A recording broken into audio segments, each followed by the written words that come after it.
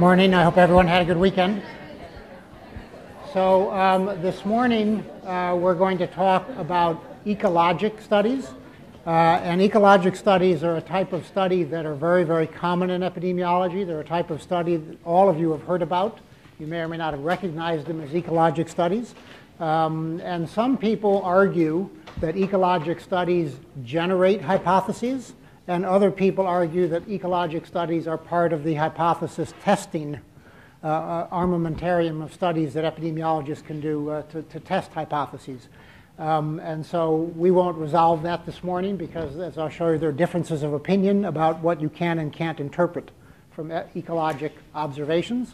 But one way or another, they're very, very common and an important study design for you to be familiar with. So this is what I'm going to refer to as an ecologic observation, not an ecologic study, but an ecologic observation. And so this is taken obviously from a newspaper, and it points out, I don't know how many students we have here from Kern County, but it points out that Kern County here in California, as it says here, by several measures, is one of the most polluted counties in the nation. Dense smog, agricultural waste, unknown doses of dangerous chemicals create an environment that ranks third worst among U.S. metropolitan areas for ozone, particulate pollution, etc. And then also you'll see Kern County contains 4 of the 10 California zip codes with the highest rates of infant mortality between 1992 and 2001. And so obviously and here you can even see a UC Berkeley professor who has done something on looking at air pollution and infant mortality. So this is what I'll call an ecologic observation. So somebody notices that things are bad, if you will, or that certain environmental conditions exist, and at the same time that some health outcome seems to be elevated in the same area. And so then it makes you wonder, is there a cause-effect relationship? Okay? So I'll call that an ecologic observation, not a study. Here's another example. If you shop at the Berkeley Bowl and you read the magazines on the way out, as I do, you can peruse Mothering magazine, which is one of my favorites. And here you can see a quote from Mothering magazine. The founder of the National Vaccine Information Center raises profound questions about the relationship between the increase in childhood vaccinations and the rise in chronic illnesses. Again, an ecologic observation. We seem to be giving more we are giving more vaccines to children. Diseases seem to be increasing in children.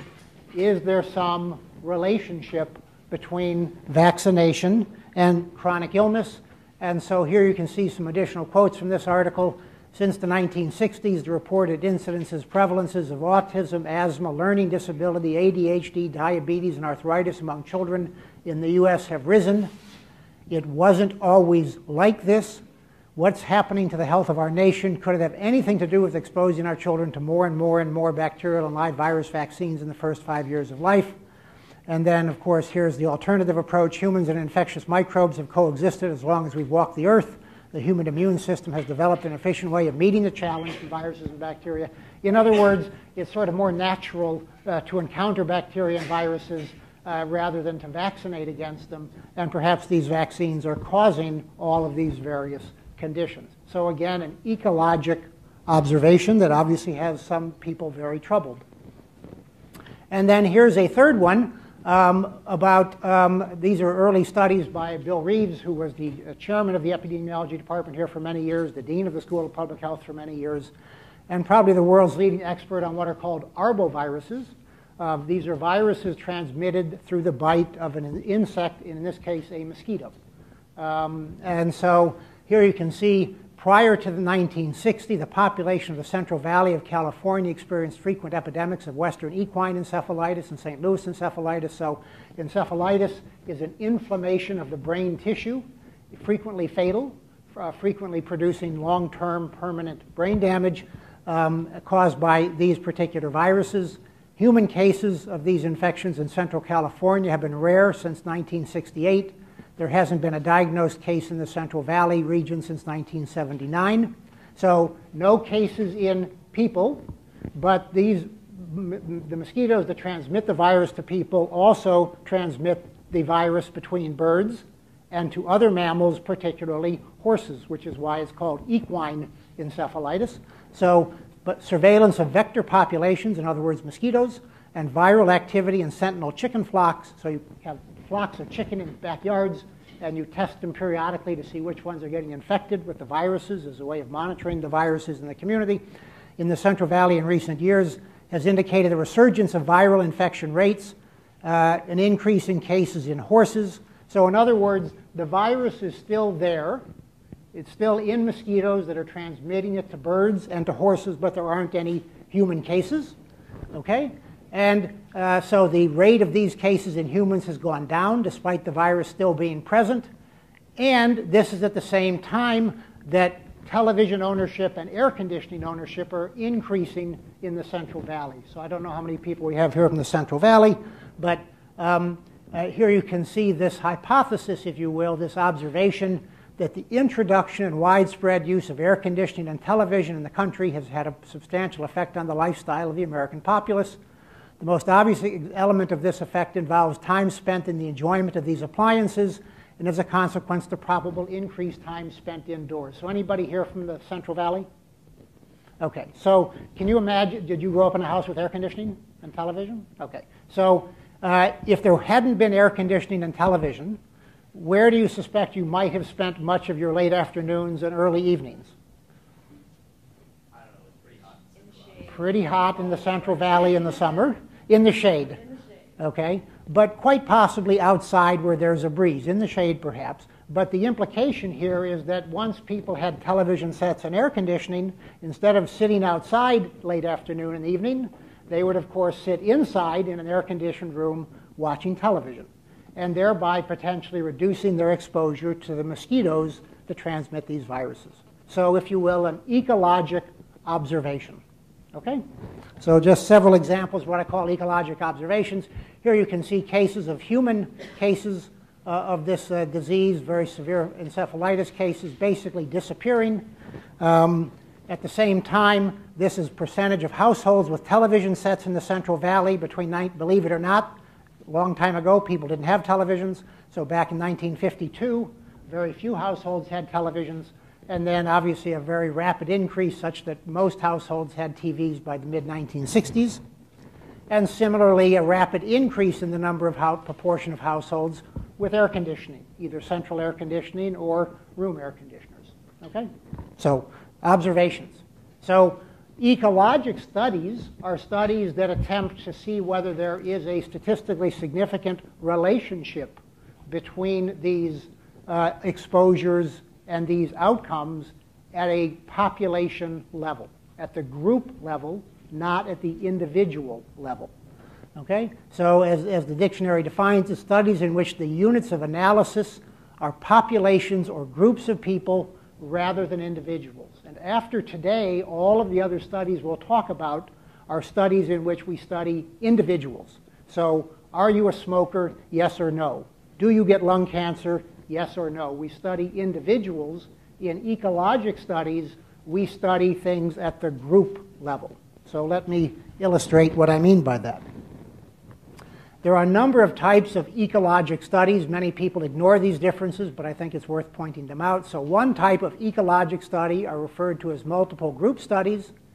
And these are studies that compare rates of the same disease in many regions during the same time period. And one example of that would be these migrant studies we talked about the week before last. So how do the rates of disease in different areas compare? Okay, and I'll show you some examples of that. And then not only how do they compare, but then you can analyze that in these analytic studies and look at whether there's a statistically significant association between some average exposure level or prevalence of the, or proportion of the groups and the rate of disease in unexposed or exposed groups. So what does all that mean? Here's a simple example of an ecologic study of that type. So on the y-axis is the incidence of hip fractures per 100,000 people. On the x-axis is the per capita calcium consumption in milligrams per day. And then on this graph are not individuals, but entire countries. Okay? So here you can see, for example, that in Hong Kong, the per capita calcium consumption, milligrams per day, is very low, and the incidence of hip fractures is very low. In the United States, the per capita consumption of calcium is quite high, and the incidence of hip fractures is quite high. And if you wanted to draw a line through these points, you could. If you wanted to calculate a correlation coefficient, you could. And you would find that there's a statistically significant relationship showing that at the population level, increasing calcium consumption is associated with an increasing risk of hip fracture. Okay? Now, does that prove that at the individual level, the more calcium you take in, the more likely you are to have a hip fracture? We'd like to hope it's sort of the opposite, actually.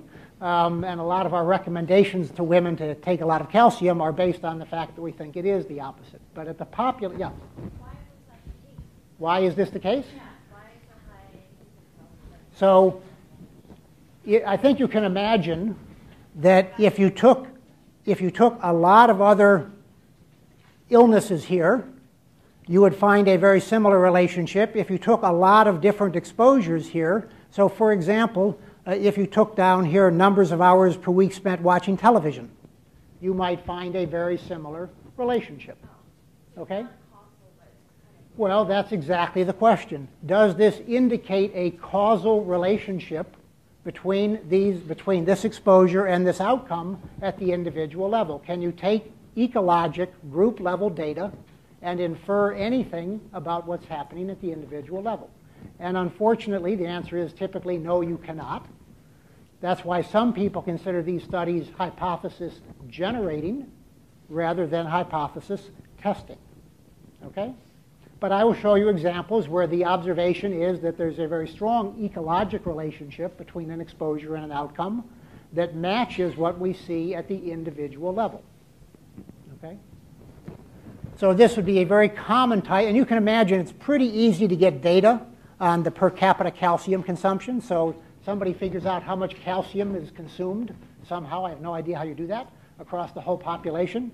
And coming up with the incidence of an outcome per country is frequently fairly easy. So graphing or calculating a correlation coefficient is generally very easy and inexpensive. It's not difficult or expensive to collect the data. Here's another example. This is life expectancy at birth and GDP, gross domestic product and purchasing power parity. So here you can see countries ranked by life expectancy and their GDP, in other words, an indicator of their economic well-being, if you will. And you can see in this ranking, Japan has the highest life expectancy at birth. It doesn't have the highest GDP, lower than Switzerland's. But if you were to graph these, you'd see a pretty clear relationship between these. And so here's a graph of the GDP per head of household versus life expectancy in years. And again, on this graph are countries. So here you can see the US has the highest GDP per head. And on this particular graph, you can see Japan still has the highest life expectancy, but you can see a pretty clear relationship, but it's not a linear relationship. It's a complex relationship that goes up very, very rapidly down here and then basically levels off. Okay? So what does that tell us about the relationship between economics and longevity? There's a correlation at the population level. Okay? Does it say that within the United States, the richer you are, the longer your life expectancy? Maybe. Maybe not. You can't really tell from ecologic data, from ecologic studies. This is basically a similar study, except here it's the relationship between current mortality rates from asbestos-related diseases and historical asbestos consumption. So again, these are individual countries looking at, on average, how much asbestos a country used in the past and what the current rate of asbestos-related health outcomes are. So what are the things that asbestos gives you? Pardon? Mesothelioma, which is a terrible cancer of the lining of the lung or of the intestine, the abdomen, and also lung cancer, and also a disease called asbestosis, which is a very severe obstructive disease in the lungs. So you put all of those together, and you say, is there at the population level a correlation between past use of asbestos and rate of asbestos-related illness? The answer is, yes, there is. And in fact, this is an example where at the individual level, you would actually also see a strong relationship between exposure and the risk of these various outcomes. Okay? Okay, so that's one type of ecologic study. Another very common type of ecologic study are what are called time trend studies, studies that examine the rate of a disease over time in one geographically defined population. This includes what we call age period cohort analyses. So what you're basically interested in is, over time, how does the rate of a disease change in a population, and how does that relate to changes in exposure at the population level in that population? Okay? And so, yeah. Pardon? Do these always go forward? No, you could go back in time and do these retrospectively as well. Okay?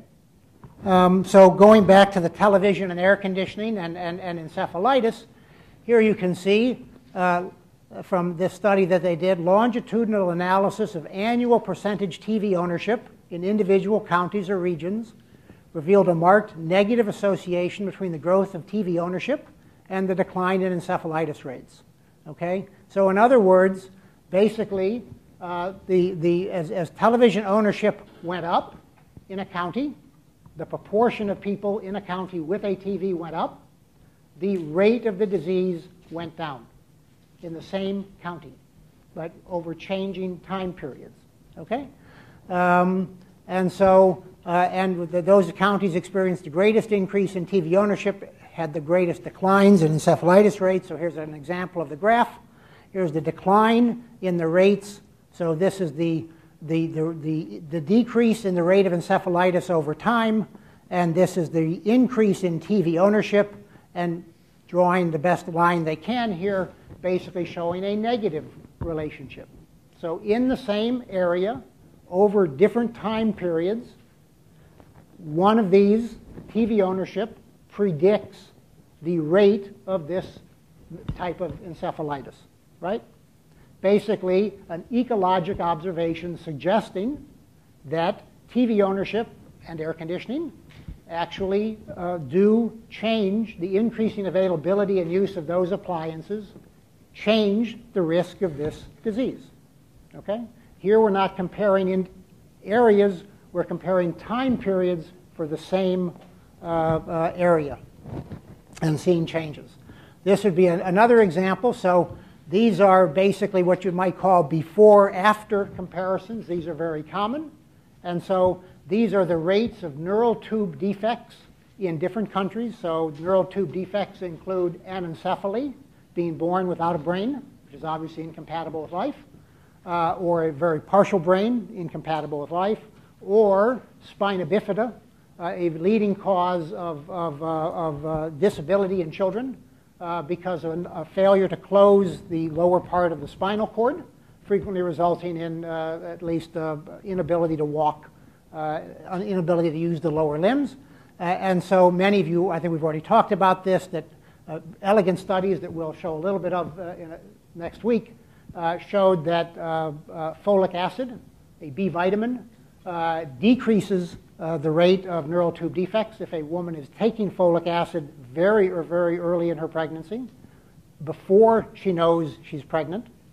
So giving women multivitamins once they know they're pregnant doesn't work to prevent this defect, because the neural tube closes in the first 8 to 10 weeks of life before you know typically that you are pregnant.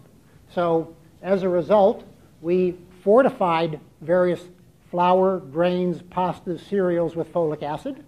And then here are the rates of the prevalences of neural tube defects before and after fortification in the US, various parts of Canada, Chile, and basically showing that after fortification was in place, the rates of neural tube defects went down. The prevalence of neural tube defects went down, suggesting that this was a very useful public health intervention. Yes? Just on that next weekend, I went to a training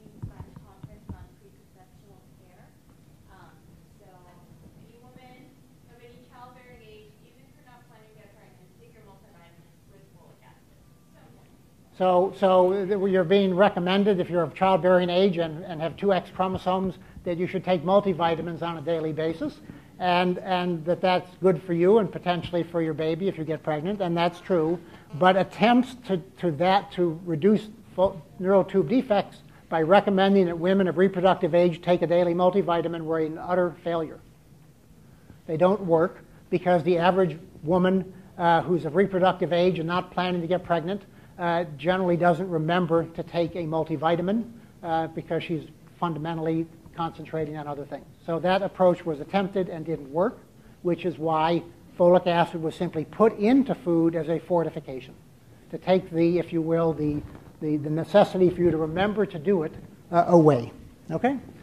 So, and here are the data from Canada, a very elegant study done in Canada, again, basically showing food was fortified with folic acid in Canada in 1998.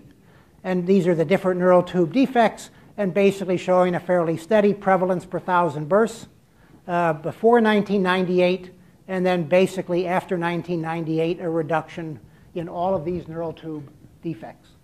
Okay? A before-after comparison, which is basically a form of ecologic study. There are no data here about individual women and how much folic acid they had in their diet and whether their baby had a neural tube defect or not. Okay? This is an ecologic study. And this basically, in fact, then calculates rate ratios for the time period after fortification compared to pre-fortification. So they take the prevalence rates, pre-fortification, after fortification, they can calculate a rate ratio or a rate difference. And basically, the rate ratio is about 0.54. In other words, the prevalence of neural tube defects went down almost 50%. Right? So a highly successful public health intervention through fortification of food. Okay. Now, once we start talking about collecting data at the individual level, as we will on Wednesday, you can imagine we could, in theory, do studies that both look at individual level factors as well as group level factors. And Jen Ahern will talk about these mixed multi-level analyses in a couple of weeks. But, and there are very sophisticated ways of doing these and analyzing these studies now, but a good example would be the early work of Joseph Goldberger, who was studying a disease called pellagra, a nutritional deficiency from another B vitamin, niacin, done about 100 years ago. And here he was looking both at individual indicators and household, or actually community level indicators. And he found that the likelihood of getting pellagra was influenced in these villages both by low family income, okay, an individual level characteristic, what is your income, as well as a group or ecologic level variable, the availability of food supplies in the village.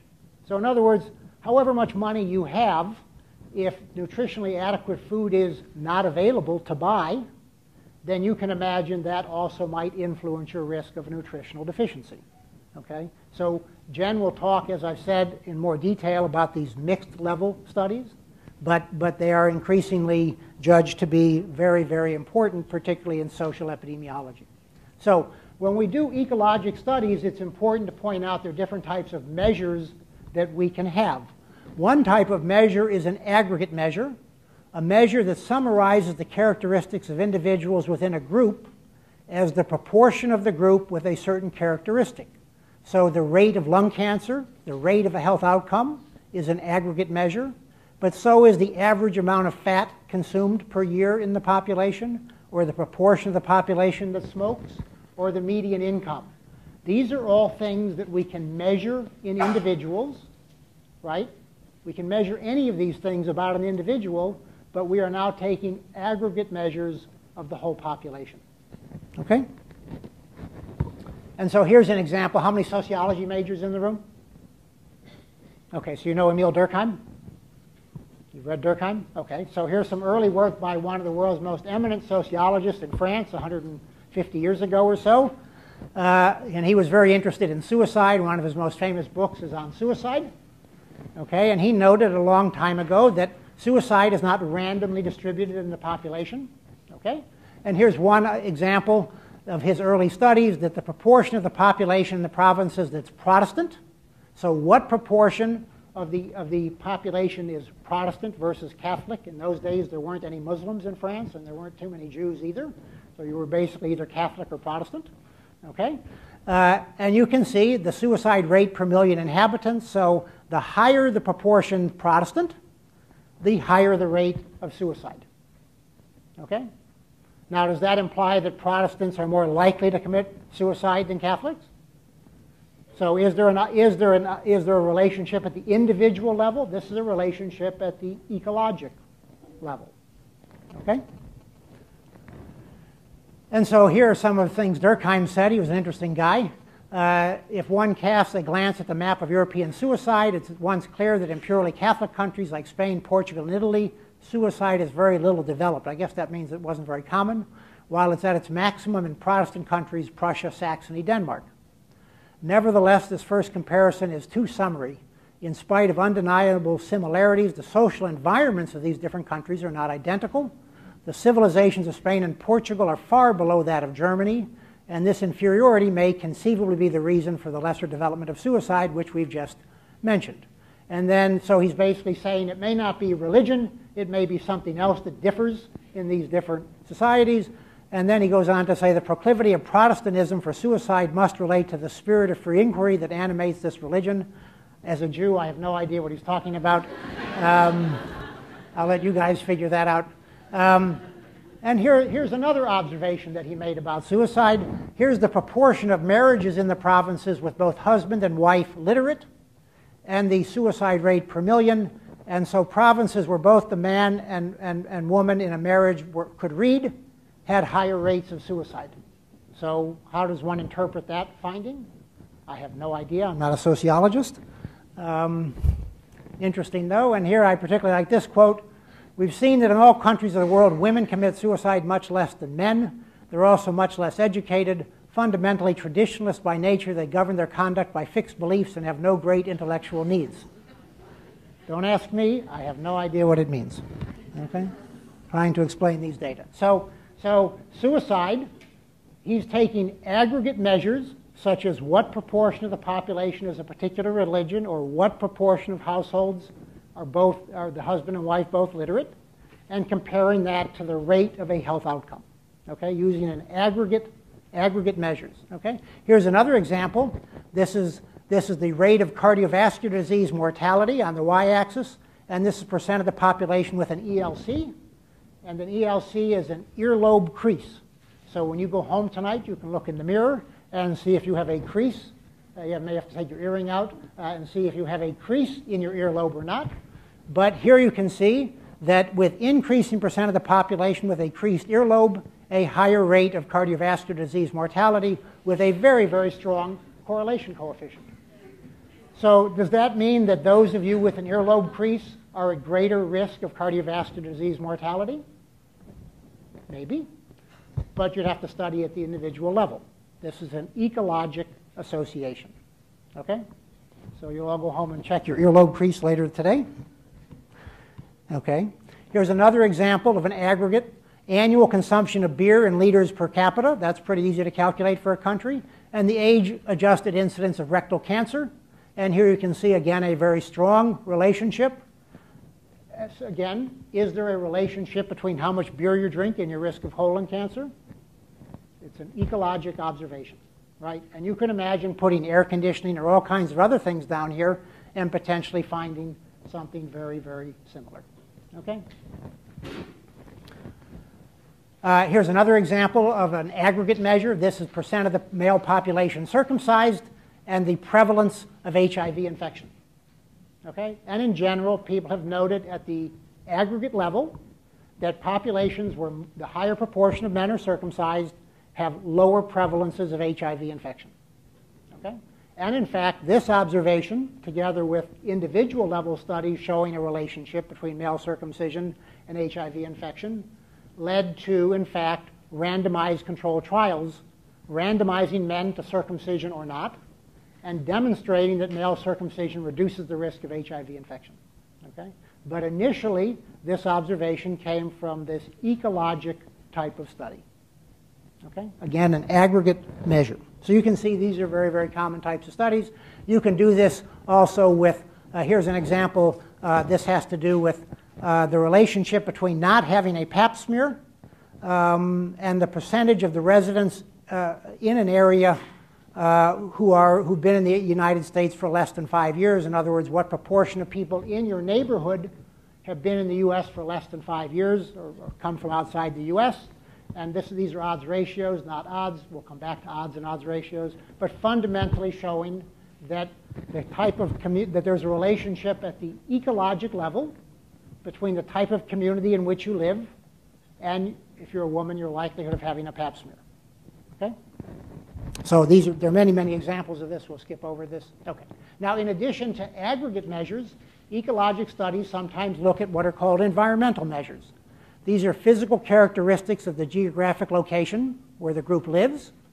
Individuals within the group may have different degrees of exposure that could theoretically be measured but haven't been.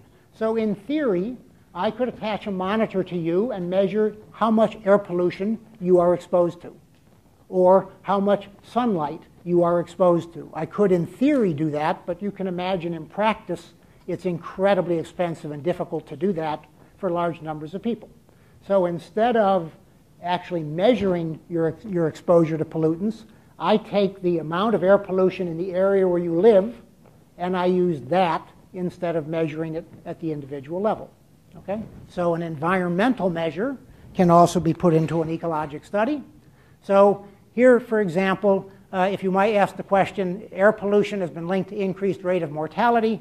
This is a major political issue, and some of you may know that just a couple of weeks ago, President Obama decided not to tighten up the air pollution standard in the United States. A controversial issue because it probably will relate in higher mortality, will result in higher mortality. But if you ask which pollutant is in fact related to the risk of mortality, this is a study that attempts to look at that. So how do I get information about individual level exposure to particulate matter and ozone and sulfur dioxide? It's really hard to imagine measuring your individual exposure to these things over a prolonged period of time and then seeing who lives and who dies. It's just sort of hard to imagine, right? So this is an ecologic study, takes daily mortality rates in large cities, 20 U.S. cities, and takes air pollution data collected by the EPA and does an ecologic assessment of the relationship between how much air pollution in the city you live in and the death rates in that city. Okay? So this is an environmental measure, air pollution. And to cut to the chase here, fundamentally what they find is that the important air pollutant is particulate matter, not ozone. So at the ecologic level, the amount of particulate matter in the air is associated with the all-cause death rate in a city, but the amount of ozone is not. Okay? Whether you're willing to make policy based on that, we could have an interesting discussion about. But it's an example of an ecologic study where what they're measuring is something in the environment as opposed to an aggregate measure across the population. Okay, and here you can basically see, after taking into account potential confounders, et cetera, consistent evidence the level of particulate matter 10 is associated with the rate of death from all causes, from cardiovascular respiratory illness. The estimated increase in the relative rate of death from all causes, 0.5% for each increase in PM10 of 10 micrograms per cubic millimeter. Okay? So raising the question of should one lower the permissible amount of particulate matter in the air in order to try and reduce mortality. And of course, many people in public health think you should, but that bumps into rather important issues around economics and what industries are affected. Now, the other type of measure you can put into an ecologic study is what's called a global measure. And global measures are characteristics of the group that you can't reduce to characteristics of the individual. So for example, what's the population density where you live? Or what type of political system is present? Or is there a law, yes or no, about something?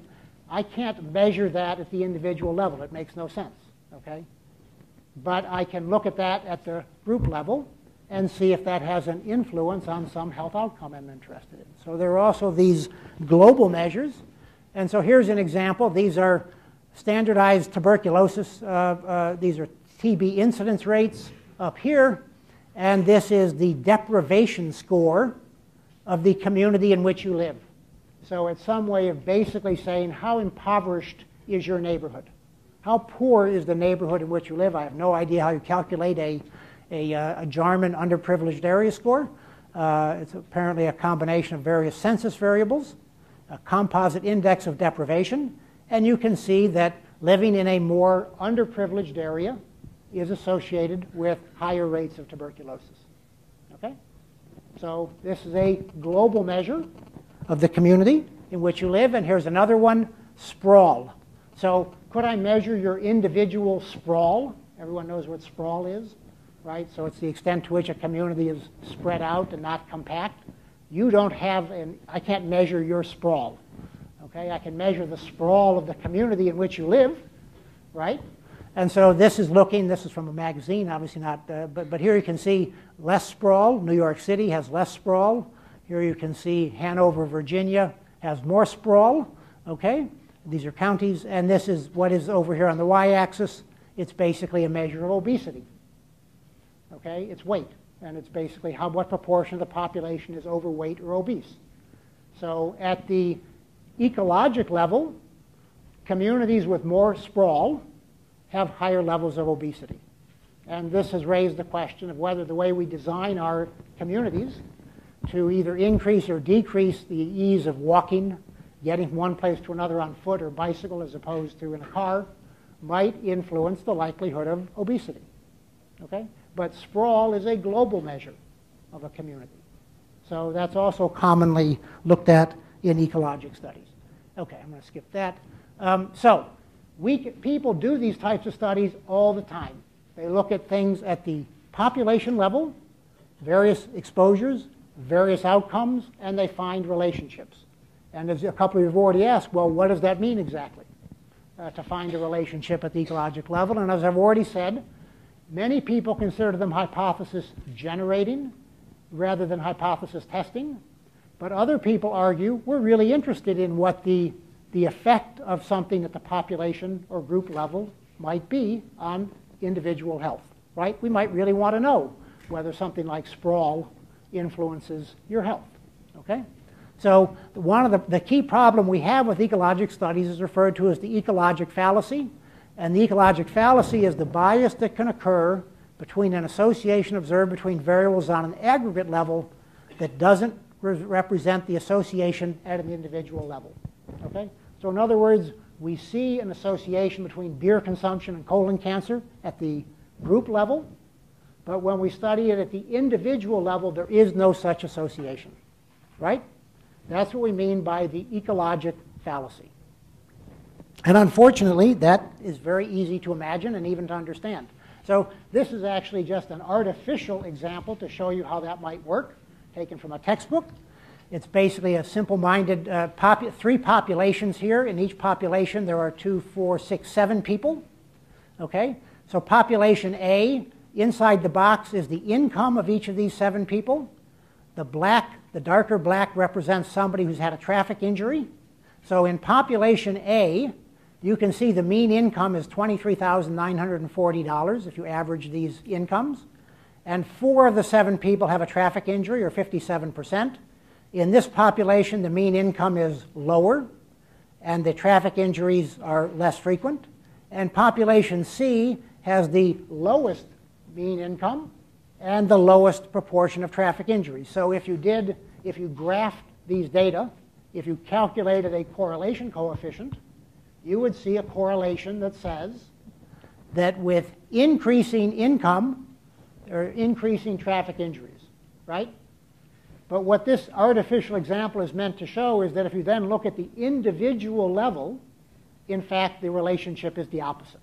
So in fact, in this constructed example, the mean income for cases is $13,000, and the mean income for non-cases is $32,000. At the individual level, the relationship is the reverse of what is seen at the population level. So this is a make-believe example. These are artificially constructed data. But this can also happen with real data. That is, what we see in an ecologic study may not reflect what goes on at the individual level. Okay? And when you think about these ecologic studies, it's pretty easy to imagine that you can line up all kinds of things that have no biologically plausible relationship to the outcome they're looking at, right? Yeah. Correlate, define what? Well, typically the way these data are analyzed is to calculate something called a correlation coefficient. And the correlation coefficient basically, instead of just graphing these data, statistically tests the hypothesis that there's a relationship between the exposure and the outcome. And you end up, in the case of the earlobe crease, for example, let me take that, go back to that, because I know it's there.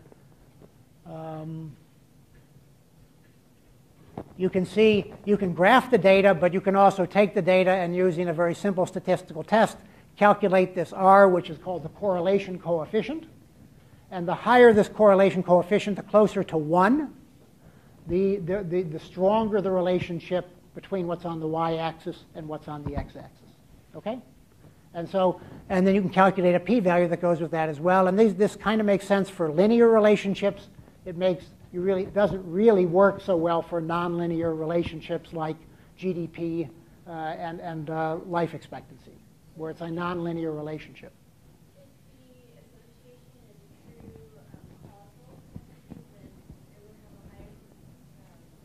Well, no. So the question is, if the relationship is causal, will there be a higher correlation coefficient? It's a really good question. The answer is no.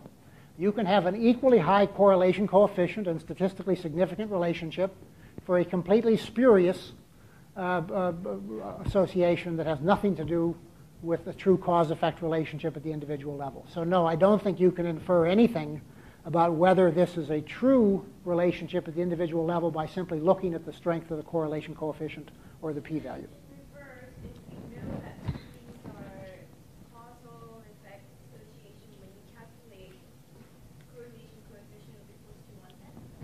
I'm sorry, if what? If it's a known fact that the two are causal effects of the association, from that you calculate their correlation coefficient and it will always depend on which one? No, even if they are truly related at the individual level, the correlation coefficient could be very weak, it could be non-existent, or it could be very strong. There may be very little relationship between the two. I really don't think it's safe to try and extrapolate in one direction or the other. Okay, and there are various reasons for that. Okay, so coming back to this question of why do we do ecologic studies? Some people believe it's simply to generate a hypothesis about what happens at the individual level. What we really care about is, do people who smoke have a higher rate of lung cancer? Not is average cigarette consumption correlated with the average rate of disease, but are smokers at greater risk of the adverse health outcome than non-smokers, the individual level. If that's the case, you would consider these ecologic studies hypothesis generating. Other people say, no, we're really interested in these global measures and these composite measures and how they relate to health, and they may be biologically meaningful, so ecologic studies need to be interpreted carefully, but they may actually be telling us something useful. So it's a complicated area. This is simply to say that sometimes we can look at, just as you're saying, is something we see at the ecologic level also seen at the individual level.